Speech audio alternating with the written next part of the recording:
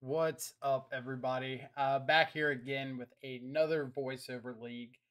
So we played a little bit of this Zoo Shadow list on stream yesterday, and we played a second league that I didn't get recorded for YouTube. So I wanted to come back over, give a little bit of commentary and thought process on that league, and then we'll get that up on YouTube so y'all can check this out if you didn't happen to catch the stream live. Which, as always, the link to the live stream is right down below at twitch.tv/the_control freak, spelled just like in the YouTube video. Also have a link to the Discord, as well as the deck list presented here on Stream Decker. So let's go ahead and consolidate a little bit of this so everybody can see everything. So the league we played first yesterday, we kind of swapped out the Mishra's Baubles for some Neshoba Brawlers. We swapped out something else for something not important. We're on to a new league now. This league, we moved the Teferis to the sideboard for Ren and 6 in the main deck. We dropped the Tarmogoyfs completely. We dropped the Dramoka's commands completely, and we're throwing in some Tribal Flames. Huge interest from everybody watching to see what Tribal Flames had to offer. So I thought we would go ahead and get a video with Tribal Flames included. It's a card that I personally am not very supportive of, but I also don't play a lot of Zoo. I play a lot of Shadow. And in Shadow, Tribal Flames is not going to be a very effective card. So this is kind of our compromise. I'm going to try out Tribal Flames. I'm going to give it an honest opinion. We'll see how it plays out. Otherwise, in the main deck, for our interaction, we've got like 4 Lightning Bolt, 4 Stubborn Denial, 4 Thoughtseize, 4 Leyline Bindings, whole bunch of 4s, 2 March of Otherworldly Light, which we played in our first league with kind of this iteration, and it worked out extremely well. So wanted to go back and showcase it a little bit more. We've got our threat package for Death Shadow, for Ragavan, for Neshoba Brawler, for Territorial Kavu. Again, really heavy on the 4-ofs. Kind of figure if a threat's good enough to make it in the deck, we want to see it. In the sideboard, a couple copies of Flusterstorm and an Alpine Moon, 2 Veil of Summer. We cut the 2 Nature's Claims for 2 the 2 Natural States for 2 Wear and Tears. Dropped the 2nd Engineered Explosives for a Lavinia. We moved the 2 Teferis to the sideboard over the 2 Geists of Saint Draft. Threw in a spicy little Night of Autumn here to kind of help out with some of the artifact and enchantment hate. But anyway, this is the list. Let's go ahead and go over the first match. Don't want to hold you people up too much.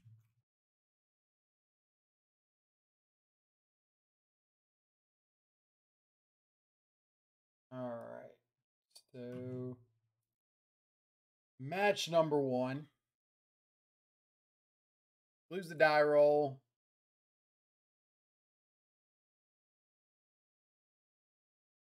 Reveal our Pokemon. So opening hand. The big thing to keep in mind with this deck is the mana base is still evolving, still growing. It's not perfect.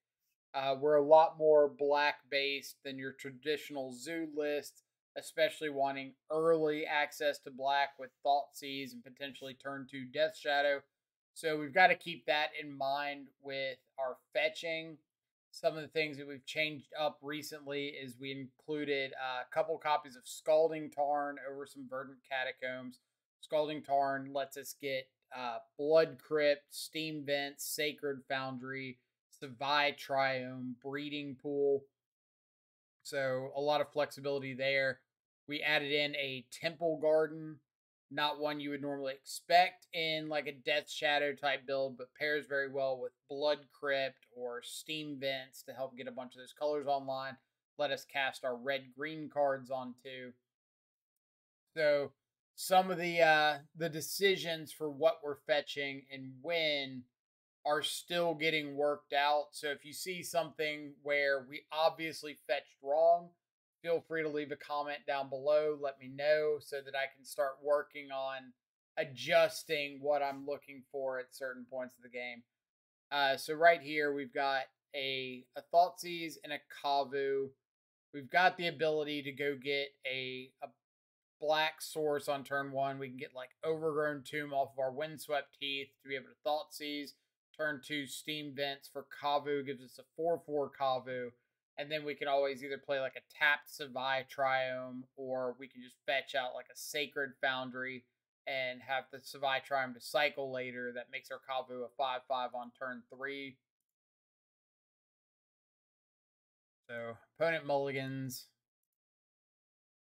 Lead off with a Ketria Triumph and pass. So the immediate guesses off of Ketria Triumph for me are going to be like, it could be creativity. It could be some sort of a Rhinos deck. I know Living In sometimes plays a Triumph. So something like that. Slow down. So Thoughtseize sees Dwarven Mind, which is pretty big giveaway for a creativity list. We see double Fable the Mirror Breaker. See, no, it's just one Fable of the Mirror Breaker. Saw Thoughtseize, Dwarven Mind, Fable of the Mirror Breaker, Fire and Ice, and Blood Crypt. I decide to take the Fable of the Mirror Breaker, leave them with Fire and Ice, Dwarven Mine, Blood Crypt, and a second Fire and Ice. So that's what it was. There's two, or no. It's such a pain looking at like the revealed thing over here. So it's like, oh, they revealed Dwarven Mine, Fable of the Mirror Breaker, Ice, Fire, Fire and Ice. But either way, I took the value card. I'm really expecting them to just like tap down my Kavu here. I could have taken the Fire and Ice, got my Kavu down unimpeded on turn two. Then they would have been able to Fable on three, make the token, and between having to deal with the token itself, so they can't make a bunch of treasures and ramp, and having to deal with the card filtering of the Fable of the Mirror Breaker, I decided to take it, and I'll just like take my punishment of not being able to play a Kavu this turn. I can still just shock in the Steam Vents, hold up Stubborn Denial, so maybe if they go for another Fable, I can interact with it.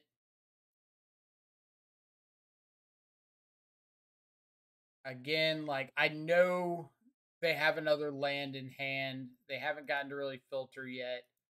So it's kind of hit or miss on this reunion. Them playing out Dwarven Mine right there means I feel like I hit a home run with countering the Bitter Reunion, because this way they can't play a third land and then Dwarven Mine on 4 to make a token to creativity.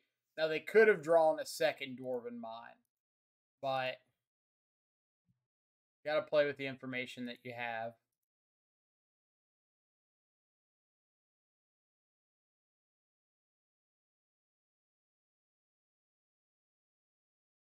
Hope y'all can't like hear the individual mouse clicks. Let's move the microphone a little bit away from the mouse.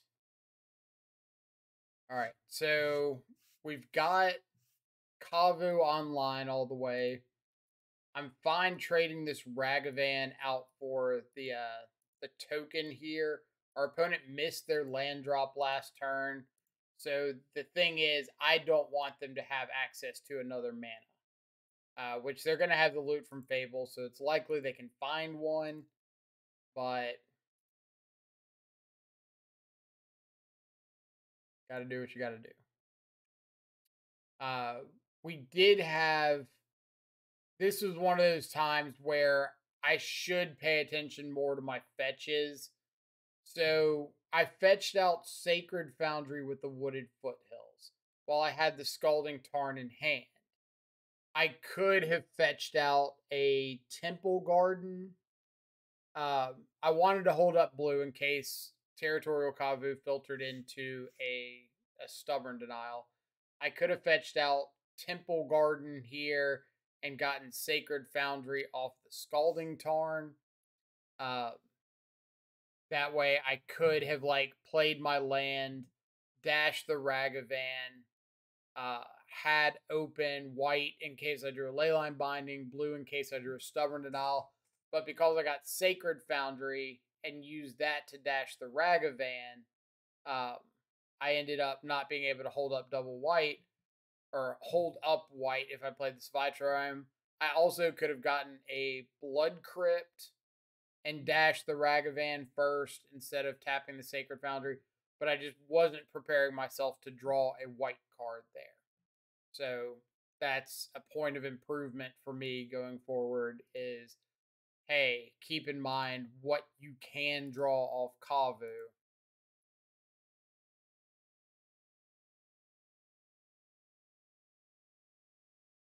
So them ditching double Archon means if they have a persist here, I'm probably in a lot of trouble. Thankfully, they do not. But they are going to have a lot of looks at a persist.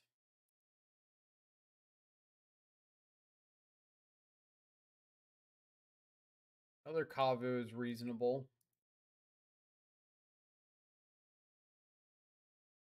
Luckily, Territorial Kavu's got this fun little text where when he attacks, you can either discard a card, draw a card, or you can exile a card from a graveyard. So Kavu's pretty good at starting to exile a lot of these persist targets.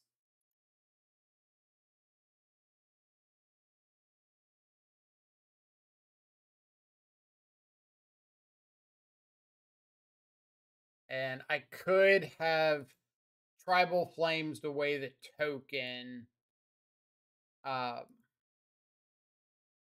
Wouldn't be the worst idea in the world, but I kind of figure like, especially if they find another land, they've got plenty of targets for a creativity, so I'm not going to be able to get rid of all of them regardless.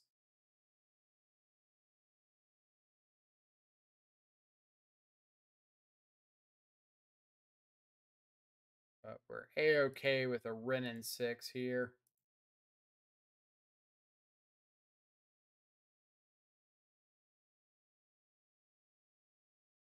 All right. So the other mode on Kavu, you can stack these Kavus together, so you don't have to resolve both abilities like at the same time. You resolve one, then resolve the other. So we could resolve the first one, discarding the Scalding Tarn, and then depending on what we see off of that, we can make our decision on the second discard. Uh, Here, I've got Lethal Burn.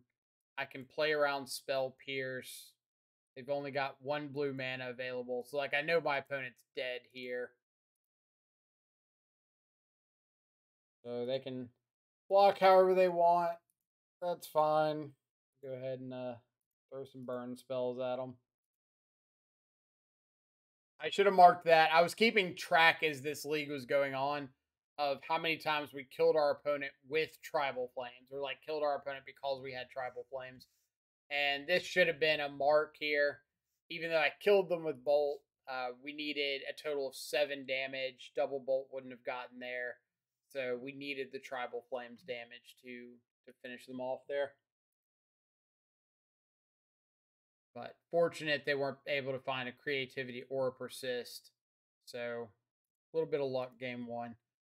Going into game two, board out like all these Ragavans. They're way worse on the draw than on the play because your opponent's got access to like Lightning Bolt, Wrenn and 6, Down Tick, Fire and Ice, just a whole bunch of ways to deal with the Ragavan. So it's definitely the weaker of our potential turn one plays. Board out a Tribal Flames because it's a sorcery speed removal spell that is pretty rough when your opponent has the ability to just like make a token and immediately creativity it on their turn. Um, boarded in a single copy of Unlicensed Hearse, boarded in the Engineered Explosives. I thought about boarding in the Teferis, but honestly, I think this matchup from this kind of build is a lot less counter magic related and more us getting like a good clock and then uh, trying to interact with the tokens. So I'm not so worried about them like countering my spells. The other board in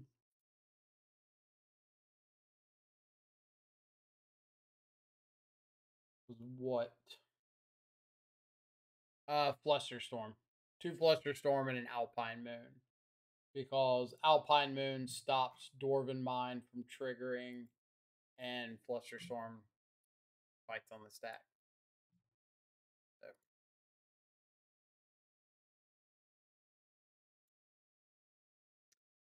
opening hand, one land. Land doesn't cast Neshoba Brawlers or Stubborn Denial. We're a ways off of the shadow. Tribal Flames is just like a 2 mana sorcery speed burn spell, isn't doing anything. So we're throwing that back pretty quick. This is a lot better. Early Flusterstorm. We've got Ren and 6 to get our lands together. Shadow is a clock. So let's go ahead and get rid of one of these Tribal Flames.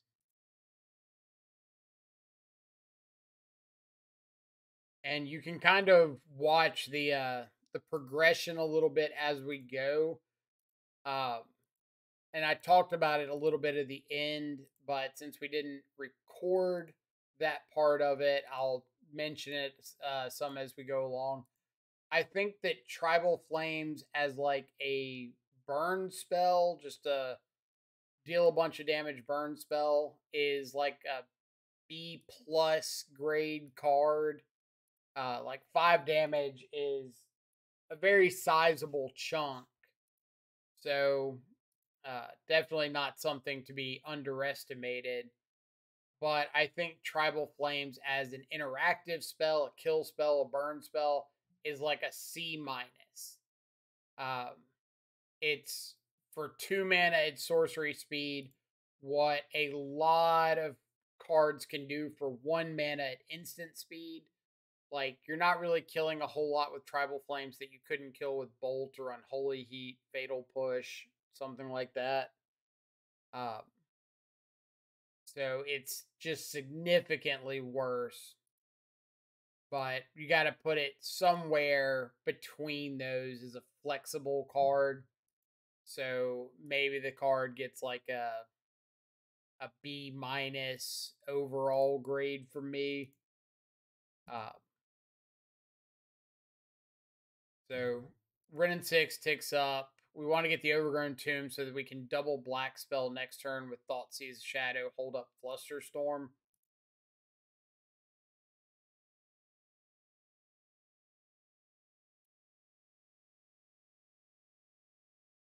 Fable's a little unfortunate. All right, so really good hand out of them. They've got creativity. They got Bolt. Decide to take the Bolt so that I can get down this Shadow without fear of it dying right here. And if they have a land and go for like land attack with Shaman, make a token, creativity, target the token, I can still Flusterstorm that. But I didn't want them to be able to like bolt and down tick the Ren on my Shadow.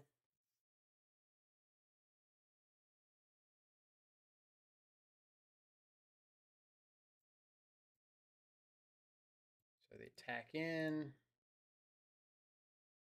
Blocking here, hoping they didn't draw another bolt, which they did.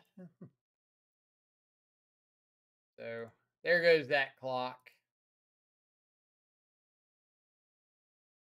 We could have chosen not to block there, but honestly, I don't think not blocking really does anything for us. Like, we just give them the ability to get more mana and just pay for Flusterstorm next turn. So I also get a Tribal Flames Ren at some point, but like once they get the fourth land and they've got Fable, getting extra lands is kind of trivial.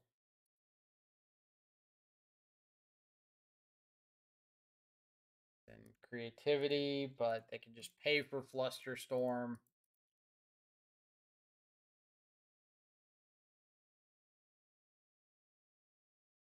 And we'll kind of give it a draw here because we can kill the Archon, but opponent's got 6 cards in hand. I know they've got another Archon that they're only a few turns away from hard casting. So ultimately, like, even if I kill this Archon, I'm not anywhere near having a chance. They've got Ren Emblem next turn if they want it. Just one of those games that I felt like I was a turn behind most of the game. Like maybe I should have gone. Did I have the Thoughtseize turn 2? If my only play was Ren turn 2, it was fine. If I had the Thoughtseize, maybe I should have Thoughtseized on 2 and taken something like Fable of the Mirror Breaker. But either way, we get to come back to game 3 on the play, and we are much happier on the play than the draw. Hand's fine. We can get like Breeding Pool into Blood Crypt. That gives us Mountain Swamp, or Island, Forest, Mountain, Swamp. For Neshoba Brawler, it would be a 4-3. Then the Plains makes it a 5-3. We've got Leyline Binding up. We've got Stubborn Denial up. So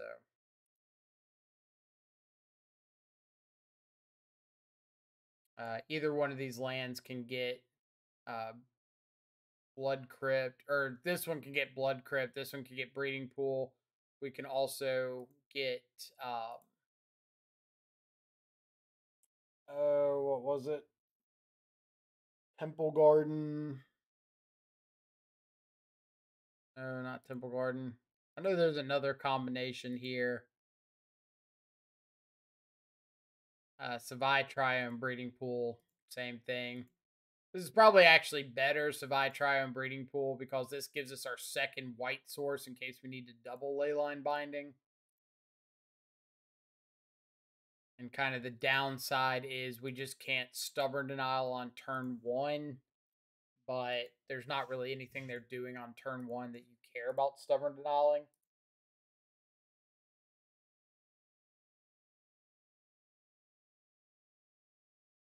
So Thoughtseize is a really good pickup there.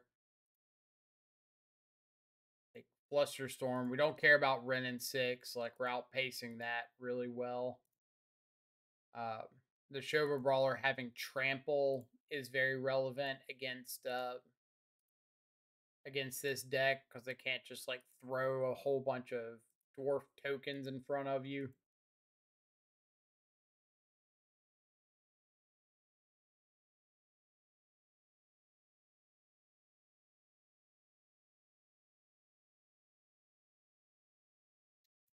Get rid of the Ren. Mostly just decided to get rid of the Ren so I don't have to worry about looping Beseiju. Like if they want to Beseiju my Leyline Binding and get back the Ren, cool, I'm gonna kill them. But if they start like hitting my lands, I don't have that many blue sources in the deck. Like Breeding Pools, Steam Vents. I think that's it. There's no Water Grave, no Hollowed Fountain. Yeah, so it's just a Breeding Pool and a Steam Vents. So either way, quick match. Or quick game 3 at least. Neshoba Brawler looking solid there. Obviously, the downside of Neshoba Brawler being that it can be lightning bolted, and you just kind of have to hope they don't have a lightning bolt. But the trample was actually relevant in some of these games. All right, on the play, hand's fantastic. Like we could go turn 1 Ragavan, off like a Sacred Foundry. We could get a what can we get? Overgrown Tomb and Leyline Binding on 2, or Overgrown Tomb, Ren down pit, round tick, down tick. Whole bunch of options.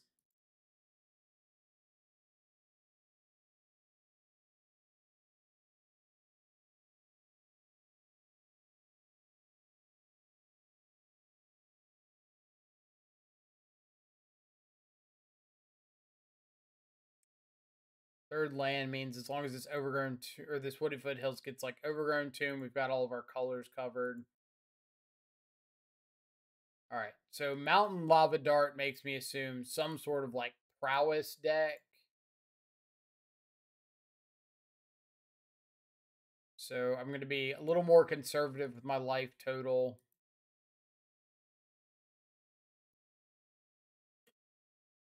Get Ren going. Stay a little more conservative with my life total as I'm sitting here. Fetch Shock Thoughtseize. All right. We're going to take Third Path Iconoclast because that card looks terrifying. They don't have another threat, so we'll just go ahead and Leyline Binding the Soul Scar Mage. I don't know if this deck runs like Spell Pierce in the main deck, but I can kind of afford to play around it, so might as well.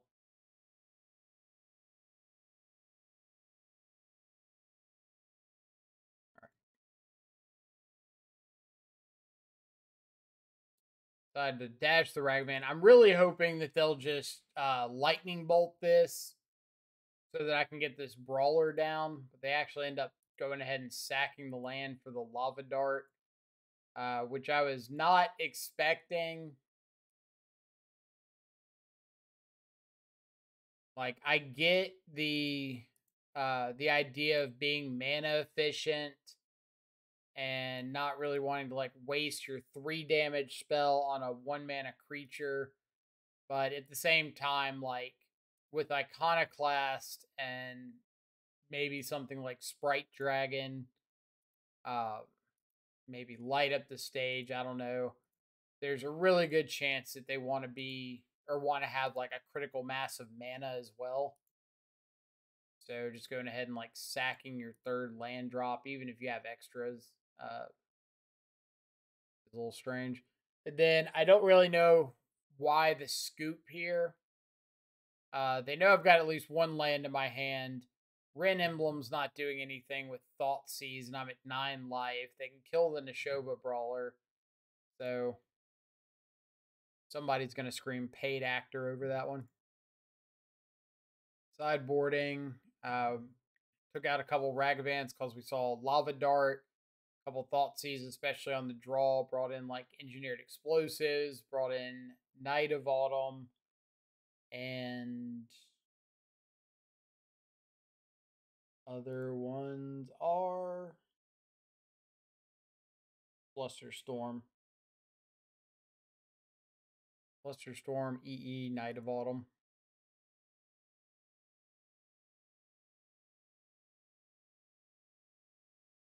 One lander on the draw. We've got Bolton Leyline Binding, and Windswept Heath can get Sacred Foundry. But that means we can't cast a Neshoba Brawler or Shadows. If we get Breeding Pool, we can't cast Leyline Binding, Bolt, or Shadows. So I think we kind of have to throw this back for something a little more mana conducive, which we find here, like double March of Otherworldly Light plus an EE is a pretty good variety. No threat, so Flusterstorm doesn't do a whole lot for us.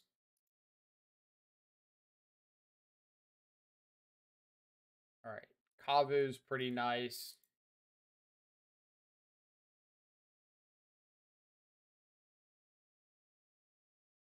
We'll take 2. If they did decide to go like mutagenic or something, then we could always fetch up a Temple Garden in like March, exiling the other March to be able to take out either one of their creatures.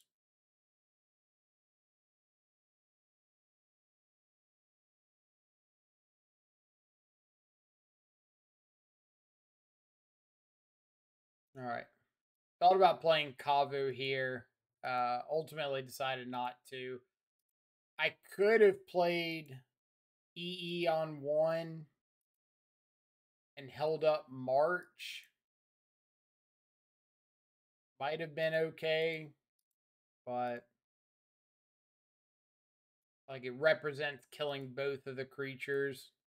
So, but I'm really hoping that I can just like find uh another land and march something else. But like mutagenic growth there is pretty rough for us. Then they're doing a really good go wide impression here.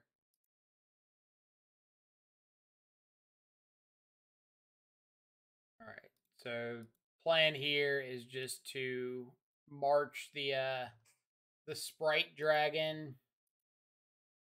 I didn't want to play out the EE because I didn't want them knowing about it. I can't march and EE, so doesn't do a whole lot for me either way. Um, this underworld breach. My thought was they breach and then they replay like bobble, and I just march the sprite dragon, block the swift spear, take two, go to two, and we try to figure out like next turn we can play Kavu, hold up Stubborn Denial, Flusterstorm, something like that. Uh, I didn't really think about playing Breach and then just like going to combat and breaching the mutagenic growth in combat. So now if I go to like block the Swift Spear, march the Sprite Dragon, they get two mutagenic growth, one of the soldier tokens, and that kills me. So interesting series there. I don't think there's anything I really could have done differently, but you never know. Game three. Kind of like game one, opening with Savai Triumph. Savai Triumph and a bunch of cards you can't cast off Savai Triumph, so pretty easy throwback. Second hand, pretty solid. We've got some good interaction. We can throw back the Stubborn Denial again and just keep like a bunch of our removal spells.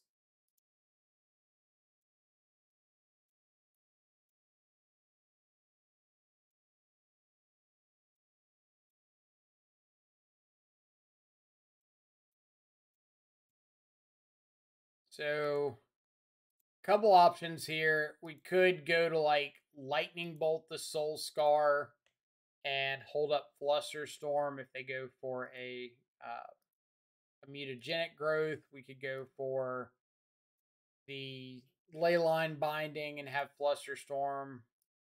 I decide to just go for the Tribal Flames. If they have mutagenic growth, the Soul Scar still dies.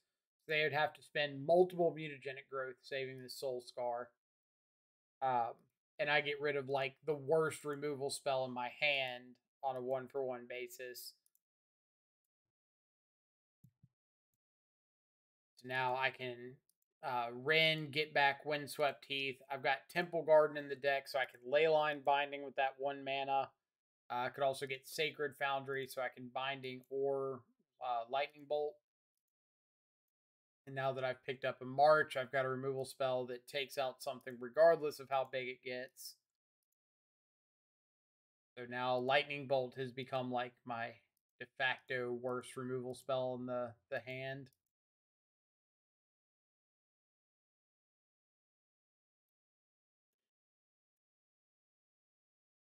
And this was a really interesting situation I did not expect. Um so opponent has played an Underworld Breach with 2 cards in the graveyard. They've already played their land for turn. So I'm over here like, what on earth is going on? Like, Why are you underworld breaching with no cards in the graveyard to get back? Maybe their hand is like two Mishra's Baubles, but if they go Mishra's Bauble, sack one, cast second Mishra's Bauble, then I could just like Leyline Binding the Underworld Breach or something and stop that. So I am so confused here. And then they sack a mountain and Mind Collapse my Renin 6. So if you don't know Mind Collapse, Modern Horizons 2 Limited All-Star, you can sack a mountain rather than pay its 4 mana cost, and it deals 5 damage to a creature or planeswalker. Mind Collapse was not on my radar. I would have, not would have, did forget the card even existed. But either way, they Underworld Breach for a bauble, so I'm A-okay with that. It's like 2 mana, draw a card.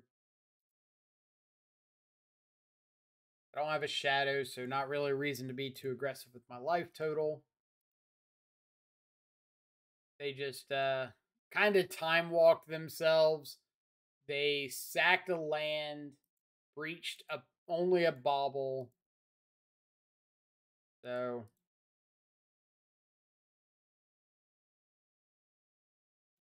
then third path Iconoclast with no follow-up. Would make me think something like Mishra's, or not Mishra's Bubble, Mutagenic Growth here. But no Mutagenic Growth, so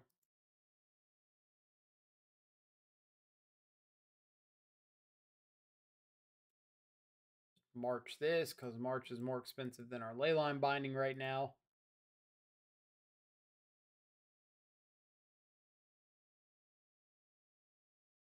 Play out a 4/3 Knight. I thought about gaining the 4 life, but I'd probably rather just have the creature out.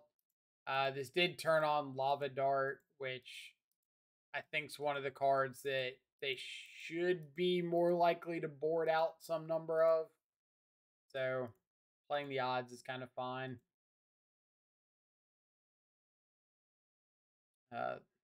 Unfortunate mana situation means we can't play out Kavu and hold up Flusterstorm. But we do have Kavu plus hold up Leyline Binding. So as long as they don't like double bolt our Kavu right here, we're kind of happy. All right. And then picking up Stubborn Denial is like, we feel great. We've got counter spells, we've got removal spells. We're not planning on.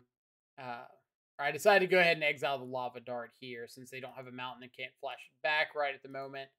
But I think it's next turn I decide to loot away the Giganta because we're like nowhere near casting that.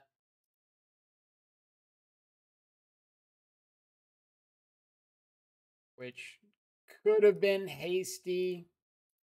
Like, I really want the 4th land to be able to cast everything at any point and like march for however many I need. Maybe they play a Fable of the Mirror Breaker in the sideboard or something, and I want to march for that. But I don't know if they do, so I just decided to loot away the Giganta, keep the lands. Of course, next draw is another land, but I can always throw away that second land at some point too. Come on, Moto. Being slow and scraggly.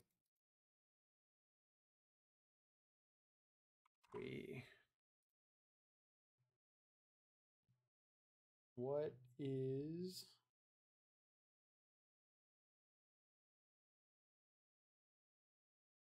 Man, Magic Online uses so much memory, it's insane.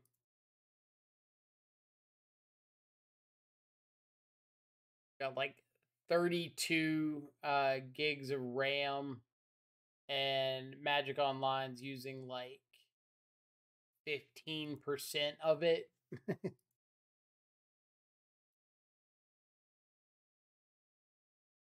Which, for those of you who don't know, a really intensive like computer game, we'll say like Call of Duty or something, you can run on like 8 gigs of RAM, uh, and be okay. So Magic Online is like running as much as Call of Duty would on my computer right now, which is nuts. All right. So they mind collapse my territorial Kavu. Fine with me. They're down another land. Then they decide to go ahead and use that extra floating mana to bolt me. Uh, Probably not the decision you want to make against your opponent's Death Shadow deck, but I don't I don't think we've shown them Shadow yet. So if we haven't shown them Shadow, then it's probably fine. Like they just don't expect there to be a big downside to it.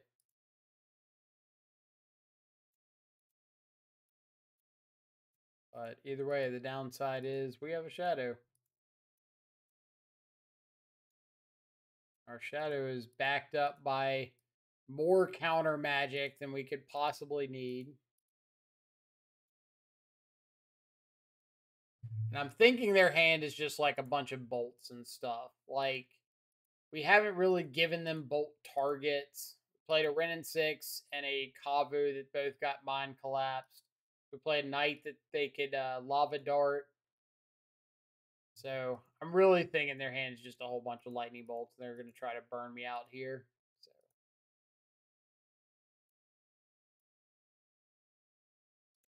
Lava Dart's fine.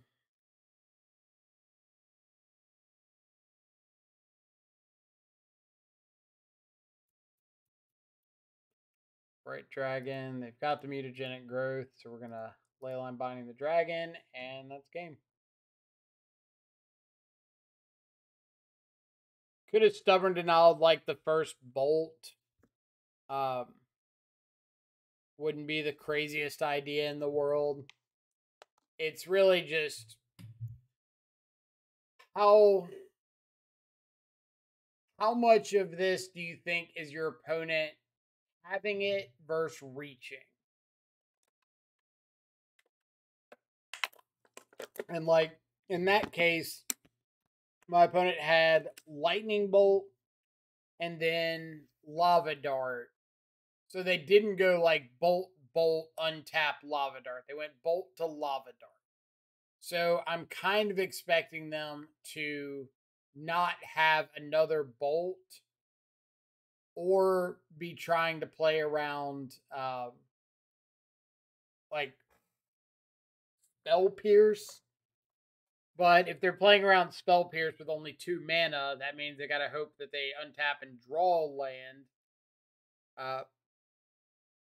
Which they can pay for Spell Pierce on one thing, but they can't recast the Lava Dart. So I don't think they have the lethal burn. So I'm okay letting those resolve. I think what it is like bolt or bolt Lava Dart to try to set up for something, or get me to use my counters or anything in that kind of realm. So going with the plan of letting the bolt and Lava Dart resolve and keeping my counters feels like it's got more upside to me. All right. Round 3 against Tron Gamer. Not the kind of name we want to see in the league. We're on the draw. We can get like Breeding Pool. We could get we don't have a Stomping Ground in this deck, which you see all of these and think like, oh, well, why don't you have a Stomping Ground? That's kind of stupid. But Stomping Ground doesn't cast like Kavu and Renin 6. You need your red and green on different lands. You don't want your red and green on the same land when you're wanting your second land to have 2 other land types. This hand's like not horrendous, but it's not great.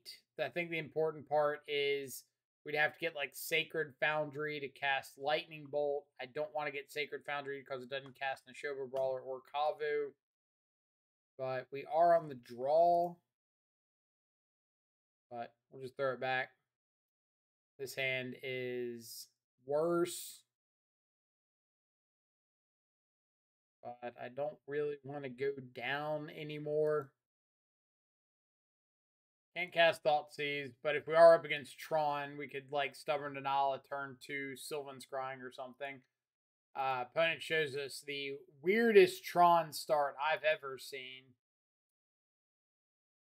Breeding Pool, cycle a Striped Riverwinder. But if that's the case, like we've got Stubborn Denials, so we can kind of fight over some Living In shenanigans.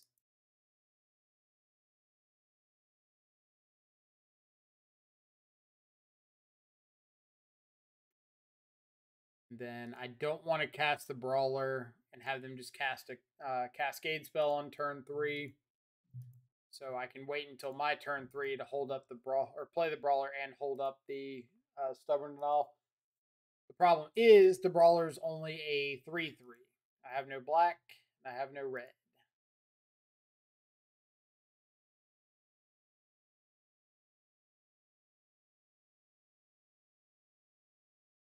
That gets both black and red.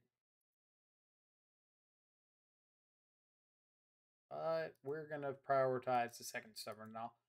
So I could get the Blood Crypt there and make the Brawler a 5/3. But I really want the extra access to blue more than I want the black right now. Having black doesn't change the clock currently. If this Brawler's a 5/3, it's a 4-turn clock. If it's a 4/3, it's a 4-turn clock. So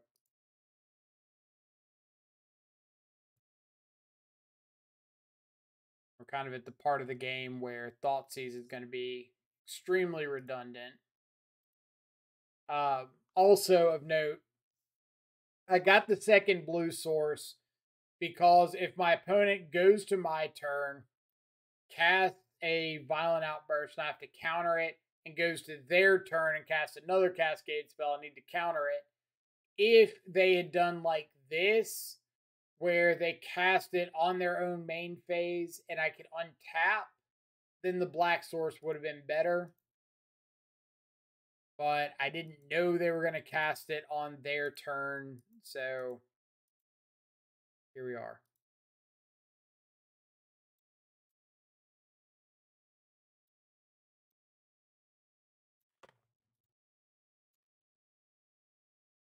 Add Gigantha to our hand.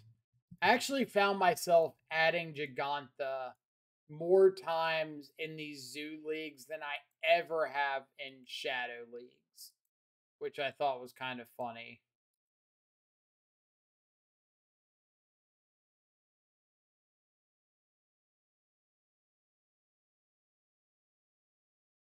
All right, so we're gonna march a shardless agent because not much else to do. Gotta hope they don't have the Cascade spell here.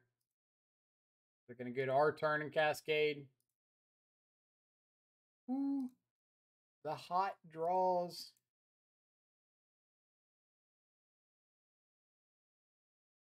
Petty Theft is A-okay.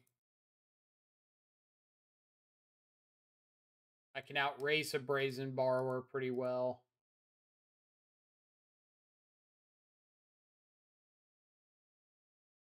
And I don't know if they're running 3 Living End or 4. But they scooped there. So I assume they're only running 3. Maybe they drew the 4th, but I don't really have enough information to like really make a deterministic guess there. Sideboarding. Board out a lot of these spot removal spells that don't kill stuff when it does come back. Tribal Flames, 2-mana sorcery speed, not great. March, not great. Binding, not great. Boarded in like the 2 Fluster Storms, 2 Teferi, the 2 Unlicensed Hearse. What else? the Lavinia, and the 2 Veil of Summer, because I think the Veil of Summer have more text than like Lightning Bolt. Help fight a counter war, or if they've got like Grief.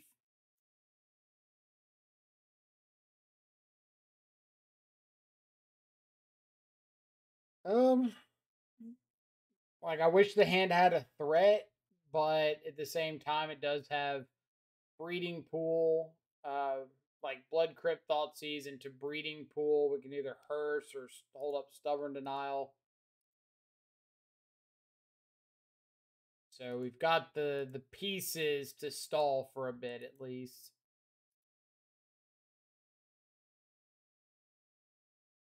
Even if we do keep drawing Tribal Flames. Alright. So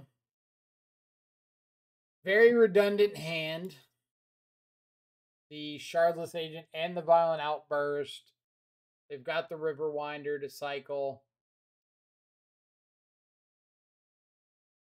I had to pause for like a couple of minutes here because I really wasn't sure what I wanted to take. So my thoughts are this. I don't really care about the subtlety right now. Like it doesn't stop the Hearse, doesn't stop Stubborn Denial, whatever. The Shardless Agent and the Violent Outburst are very redundant. So if I'm going to take a Cascade spell, I'm going to take the Violent Outburst because at least I can like force them to Shardless Agent on their turn. But if I've got the Hearse down and it's doing some work, then I don't really care about either of the Cascade spells. They only have 1 land, but they have a free Cycler in Street Wraith and another Cycler in Riverwinder. So I think I end up taking the Street Wraith here so that maybe there's a chance that they miss the 3rd land drop for a turn.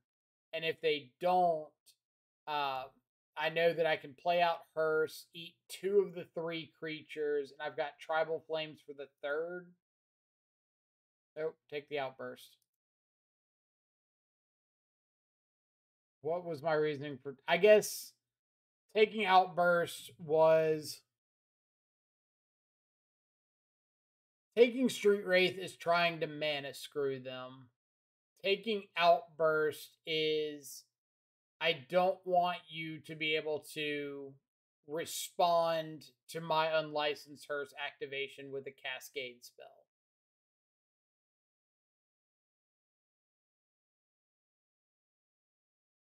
So it's kind of interesting how I convinced myself like the other way a little bit as this match is going on.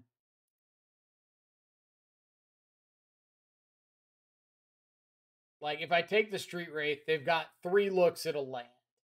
They've got the draw for the next turn, cycle off Riverwinder, draw for the turn after that. And any cyclers that they find make that a little extra.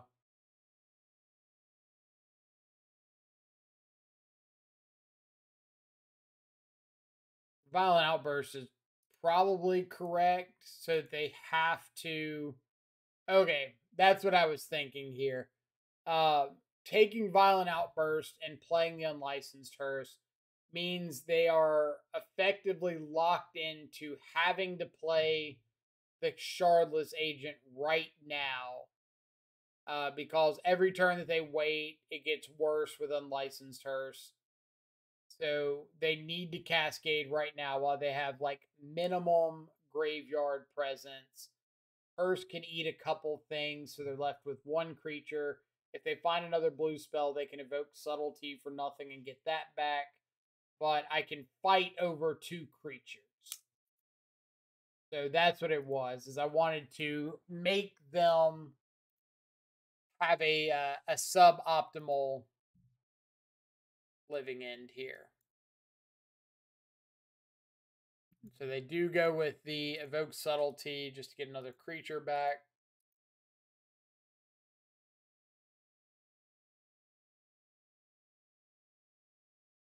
Oh, stop it. Stop it.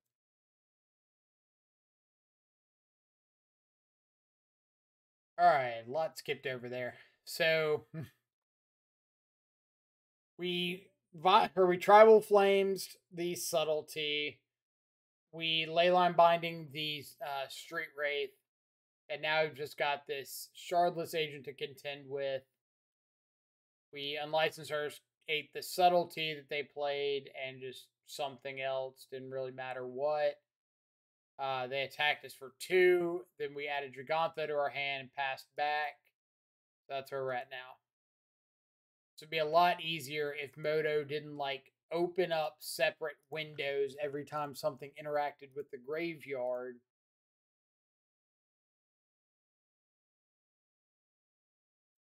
So a little Waker of Waves and Riverwinder. Looks like a couple things we can exile.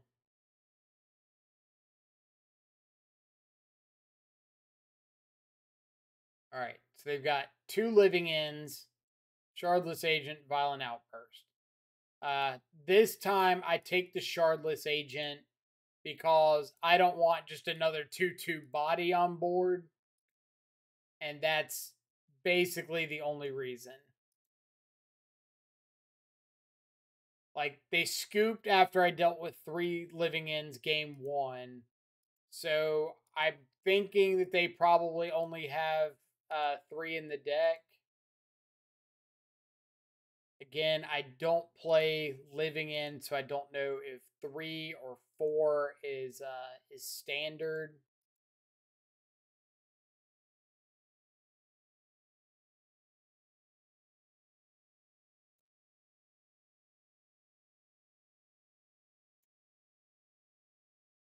But I don't want to activate Hearse blindly just in case they have, like, they drew double Street Wraith, or they cycle Street Wraith, find a Street Wraith, and then Violent Outburst if they have a 4th living end.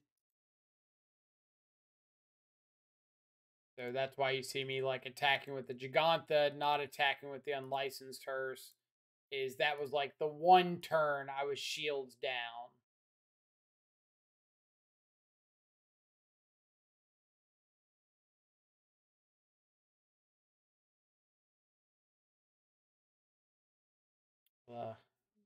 Go ahead and get rid of the petty theft there. So even if they do like Violent Outburst into another living end, I can still race that with Gigantha. And then here we decided to crew and go for the lethal because I've got the Stubborn Denial.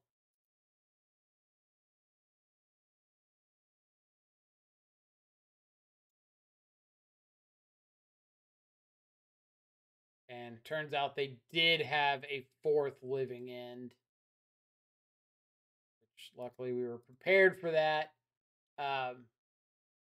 But it's a good example of like, even when you think you have perfect information, you can still be wrong.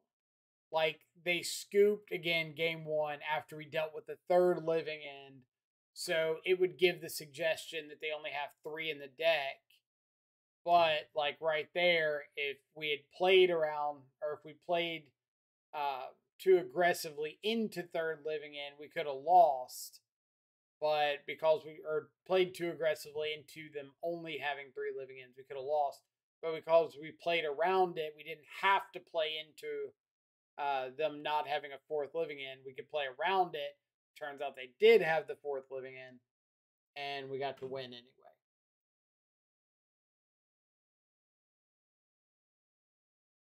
So just don't be too focused on I have to make an action. If that makes any sense. All right. Pavement is rad 7. Guess pavement's all right. Opening hand, double Ragavan that we can't cast. 2/1 to Shova Brawler is pretty rough. This is much better. We can just throw back one of these shocks. Now we've got like turn 1 Sacred Foundry Ragavan, turn 2 Ren, turn 3 Shadow.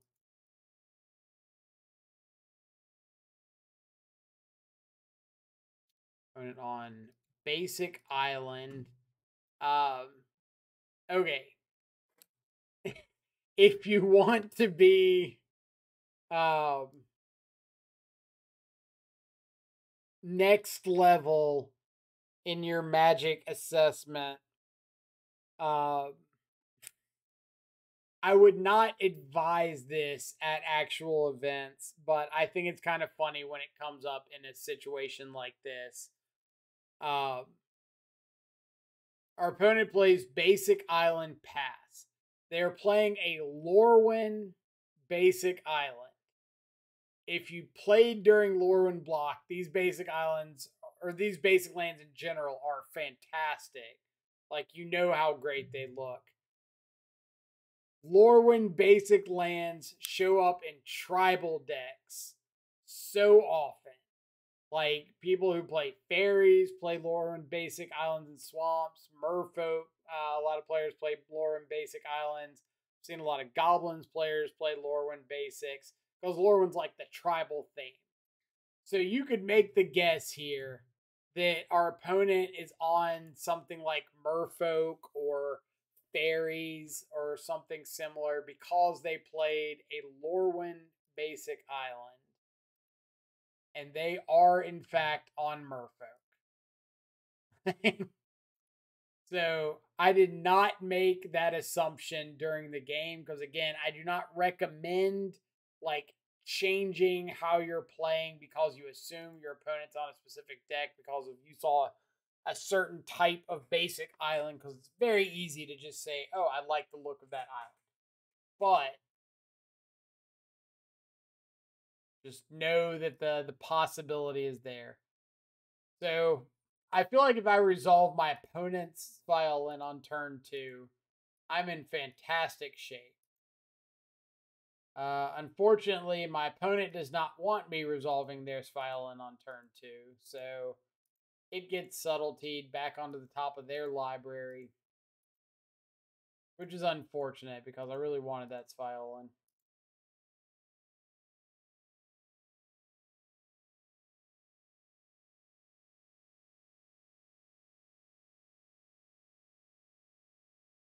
All right, so Ren can get back Foothills. Foothills gets Blood Crypt, and that gets us a Shadow down. And it's got the ability to resolve their violin here.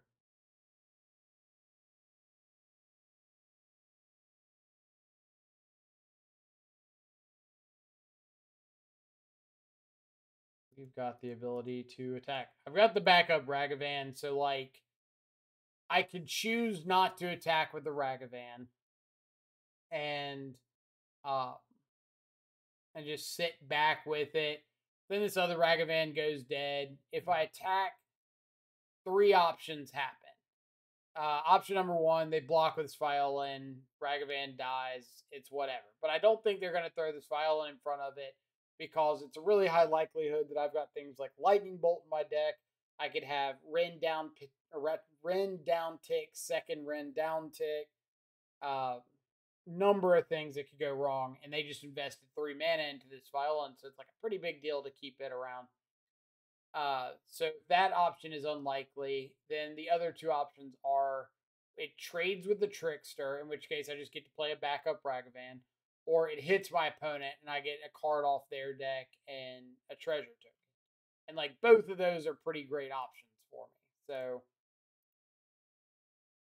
if I get to just trade in a Ragavan for a Trickster, like, cool. And decide not to play out the Ragavan to kind of hide it. Maybe my opponent plays differently. If they don't know, I can just dash another Ragavan next turn.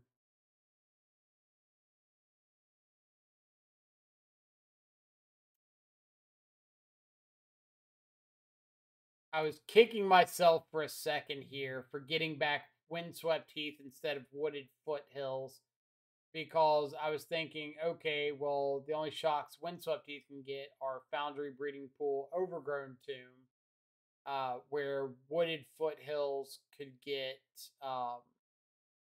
Steam Vents. So if I wanted to Ren down tick, I couldn't also fetch and shock with the Windswept Heath to make 2 creatures lethal. And then I remembered, oh yeah, I added a Temple Garden to the deck. So as a matter of fact, I can fetch and shock.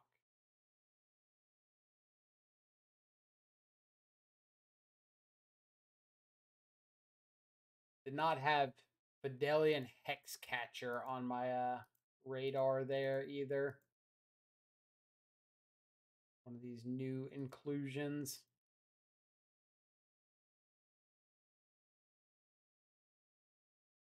So I decide to fetch and shock here so that I can present lethal with any of these shadows next turn. So they have to triple block.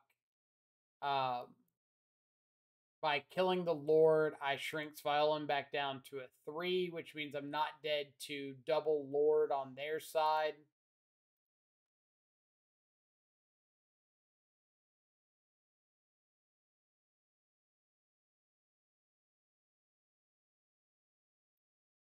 So attack here to me means they either have or they're looking for like Merfolk Tricksters. So I could absolutely lose to double Trickster or single Trickster here. The Trickster would flash in, tap down one of these shadows, and then Tide Shaper and Shadow could block the other one or the other two.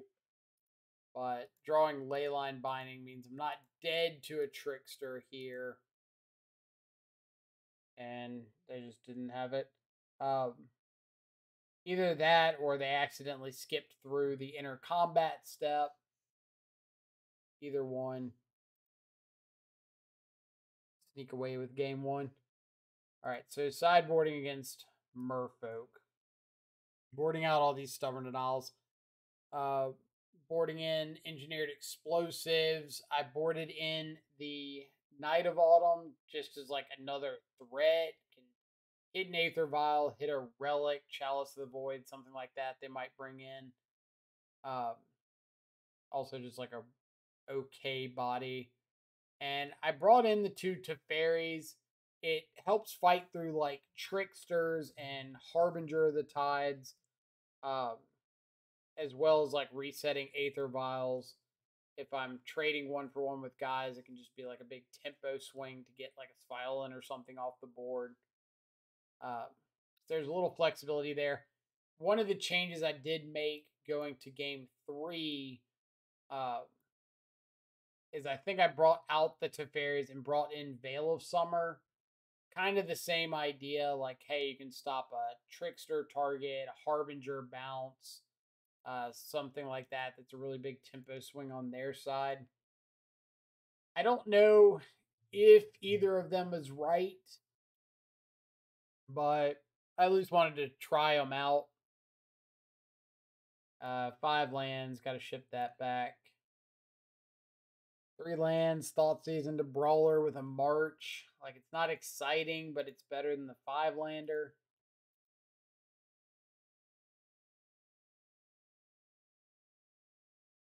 Do have an Aether Vial, so we get Thoughtseize on 1. Scalding Tarn can find Sacred Foundry on 2 to be able to like march the Aether Vial. So we see Trickster. We take that because it just kills like Territorial Kavu straight up. We don't want that happening. The hope here is that our opponent misses 2 land drops. They miss this turn and they miss next turn. That way we can like march the Aether Vial and then get a threat down next turn and we can start attacking first. So like if we get some of our threats out on the front foot, then we're in an okay spot.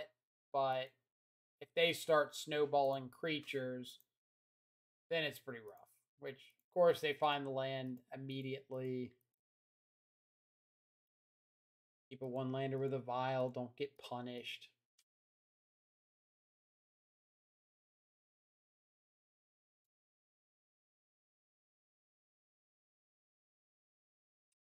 I also did not. Um, I did not realize that Rashad Dockhand had Island Walk, or I might have played some of this a little bit differently. Like, I knew they could get a Lord at some point, Island Walk, and that's fine. But I didn't think about them just like having an Island Walk creature naturally.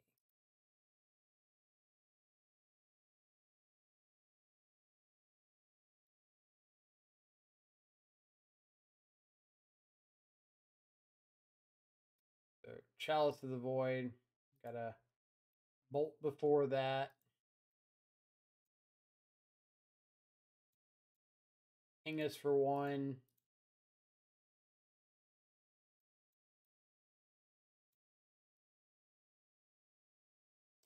Shadow into a Chalice of the Void is not the most effective threat.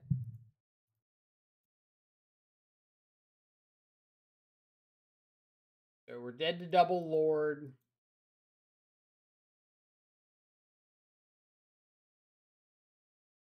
Harbinger, bounce file, and back to their hand. Seems good.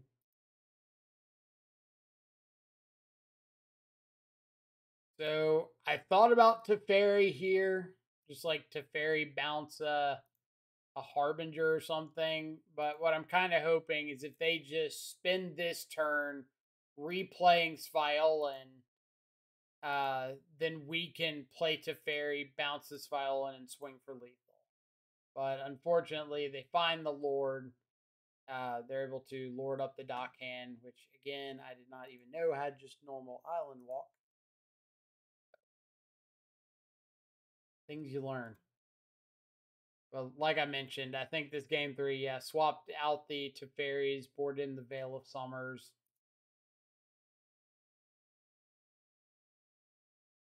It's kind of like against humans.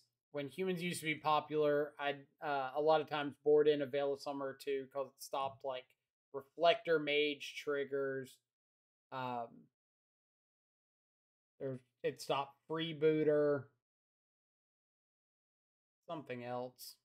But a lot of times it was just better than like Stubborn Denial. So, all right. So, basic planes looking a little awkward here. Not like the worst in the world, but okay. So, important spot here that I punted. We've got a few options. Option number one would be just like planes, march the Tide Shaper, attack with Ragavan, uh, and then use the treasure to like Thought Seize, or we can just hold the treasure till next turn to be able to Ren or Kavu or something. Uh, Option number two is attack in with the Ragavan, offer up the trade. Option number three is just play the planes and pass. And I kind of did like the worst case of all of those, which was to play the planes and just like march the Tide Shaper on their instep. Mainly because I just forgot that Tide Shaper was a one drop for some reason. So I could have been going into this next turn with a treasure token. Like I could have chosen not to Thought Seize, go into this next turn with a treasure token, and I would have been really, really great shape from here with a treasure token. So the reason being is they wouldn't have the Tide Shaper. I could attack in with the Ragavan. If they want to block, cool. If they don't want to block, cool, whatever. Wooded Foothills can get Overgrown Tomb and play out the Kavu. And I could use like the treasure token to Thought Seize to protect the Kavu from like a Trickster.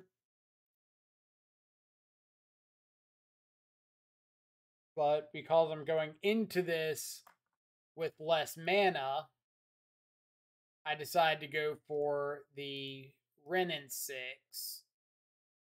so that next turn I can for sure Kavu plus Thoughtseize. And it was because of the fear of Merfolk Trickster. I didn't want to lose my Ragavan and then also lose my Kavu, um, and just have like no threat with a Ren and no way to deal with a creature on board.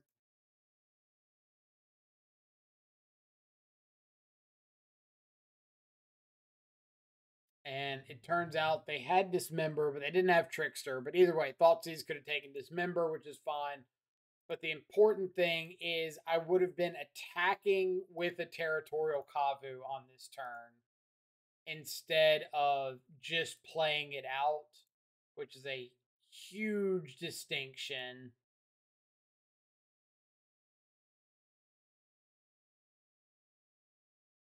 And the reason for that distinction is I start drawing into things like Veil of Summer that could have cycled. I draw into Lightning Bolt here that could have killed a Lord last turn. So I could have like killed a Lord, blocked the Violin with Territorial Kavu.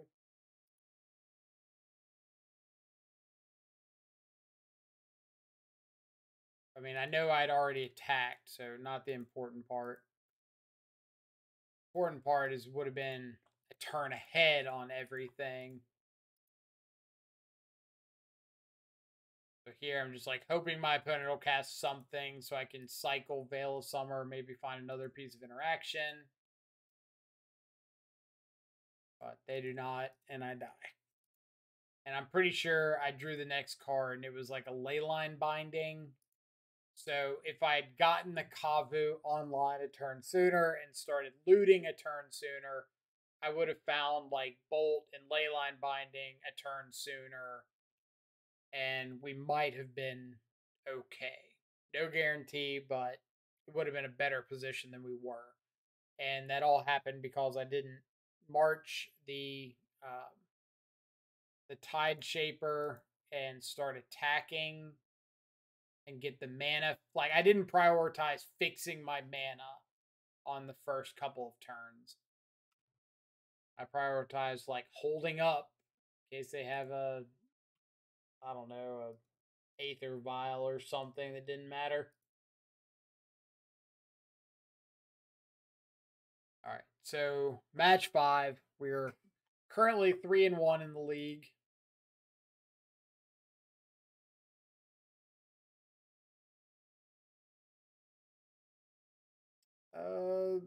If this were on the draw, maybe, but on the play, really need our mana to function. On the play, the Ragavan's a lot better.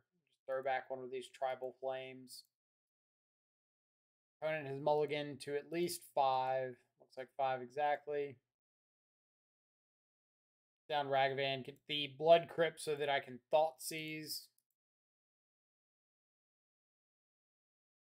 And then this game, I'm not going to make the same mistake. Like, you draw a card, cool. Like, I'm getting my mana going. Which is also why I don't Thoughtseize there. So that I can, like, hold up Tribal Flames next turn. If I had another land, I can Thoughtseize plus something. Which we do. So now this Wooded Foothills can get a Temple Garden, which lets us Leyline Binding for 2 instead of some absurd amount. The Blacksmith skill, because I don't really care about I don't care about them getting another hammer if I've just got Leyline Binding.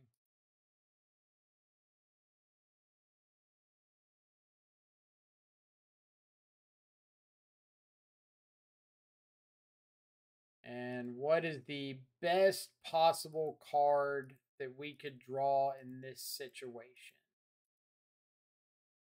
That's right, kids. It is March of Otherworldly Light, looking like an all-star right here because we can just exile this Urza's Saga.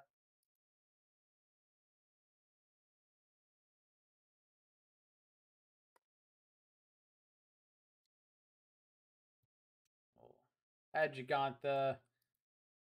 Stoneforge doesn't do anything for us there.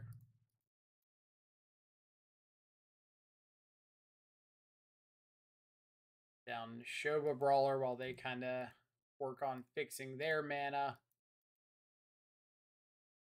And I forgot for a second. I knew they had the Nettle Cyst, but I kind of forgot about them flashing it in with Sigarda's aid. But either way, like we've got Leyline Binding. So I make sure here to binding with the living weapon trigger on the stack so that they can't use the germ to like make mana off Springleaf Drum and maybe have like a blacksmith skill or something.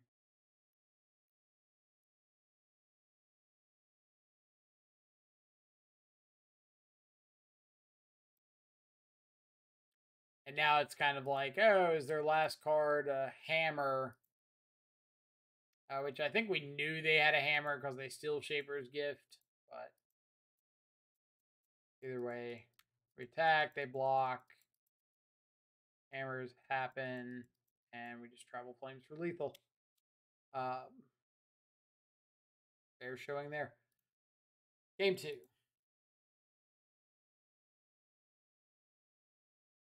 Sideboarding, boarding out some number of these Stubborn Denial, like against all the creature part of it. They're pretty bad.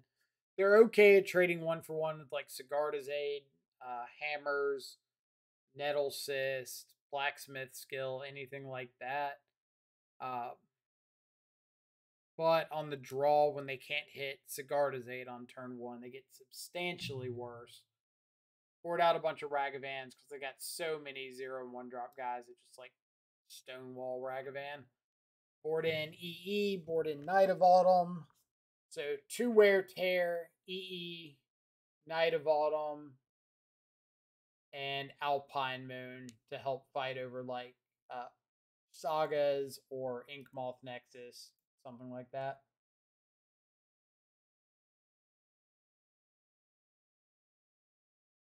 Opening hand is meh.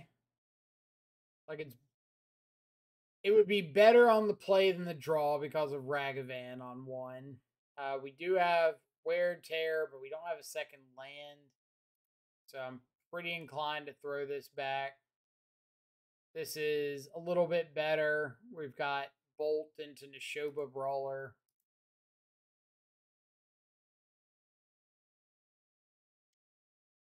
Usually a big fan of throwing back shock lands when we've got like more than 2 lands because you want to be fetching up your shock lands anyway. You could also see throwing back the second shadow pretty easily. But I kind of figure if I'm drawing spells, that's live. If I'm drawing creatures, that's live. If I'm drawing lands, that's live. So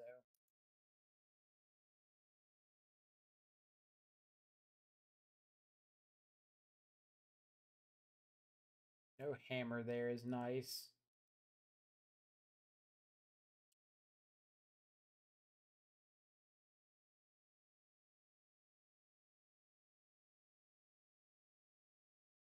I found myself getting this Sacred Foundry Overgrown Tomb combination a lot more than I thought I would.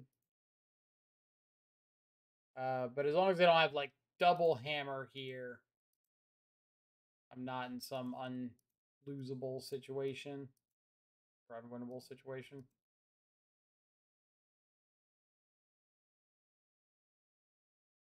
Joba Roller's not doing anything for me on defense, so I might as well attack.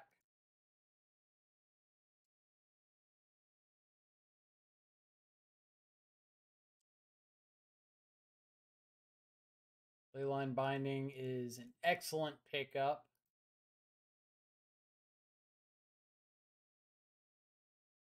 Like, I'm fine offering up this trade.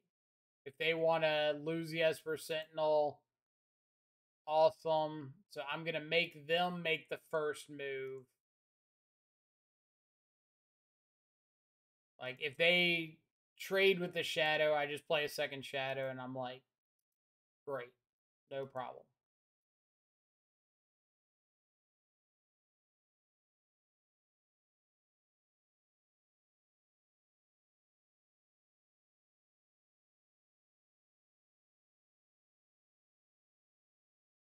Then Pithing Needle naming Engineered Explosives. Um,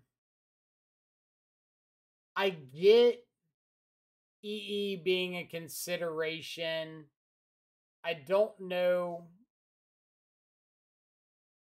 I don't know if it's the most impactful name right now. Because like EE on zero taking out saga tokens is a pretty big deal. So I'm not. I don't think the decision to name it is like wrong. But the other option for EE is one that kind of neuters my clock, and there's no way I'm doing that. So I guess it's fine.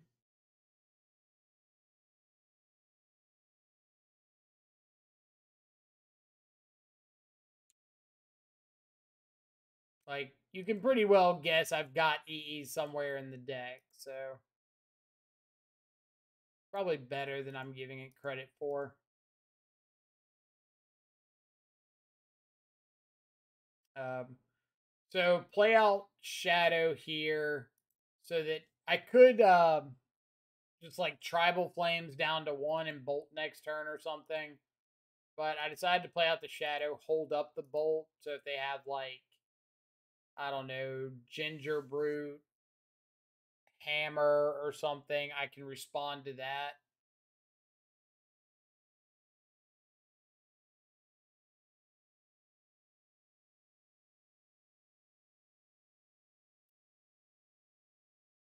But it looks like it's just strap up a Pure Steel. In which case, we are just going to have a fitting into the league with the Tribal Flames. And opponent said nothing but kind words here. Great sport. Loved everything our deck was offering. All right. So back to the deck list. Ended up the league 4-1. Deck felt decent. Some of the positives of that league is like Neshoba Brawler was better than I thought it would be. So I was pretty pleased with that one. Calvo was good. Ragavan was good. Shadow was good. Stubborn Denial when we weren't against like Merfolk was good. Ren was okay. I don't know if there's really like a card in that flex spot I'd be thrilled with, but Ren's fine. March of Otherworldly Light was fantastic. Got to hit Urza's Saga. We like ran over what's it called? Prowess with it. Was really impressed with March. Tribal Flames, like I mentioned earlier in the video, as a finish off burn spell. I think it's like a B plus. Like it's still sorcery speed for 5 damage. You can play like Boros Charm for instant speed 4 damage. You could play Lightning Helix for instant speed 3 game 3. Uh, and all those I think are like better overall. As a removal spell, I still think it's horrendous. Like C minus is what I said about it earlier. I don't think that's really changed. If you're expecting a bunch of things like Merfolk in your local meta, then maybe it gets a bump up to like C plus.